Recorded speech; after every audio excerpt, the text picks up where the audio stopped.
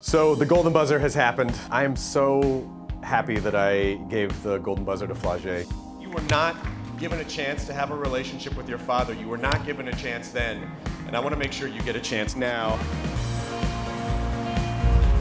I had chills in the room. She absolutely took command of the stage. I mean, you have to understand, it's really, really difficult as an artist to know who you are, be able to express that artistically, and then connect with people. And she has such a heartbreaking story, and she's not let it slow her down. She's inspirational, and she crushed. She absolutely crushed it. Never let them tell you what you can't do, cause I done made it this far, I can't lose. My struggle, that's something I really went through. Most of them was face to face, some of them was mental. I think regardless of what happens on this show, she's going to be a big star. She's already a huge star, so I'm very proud, and I think she can go the distance.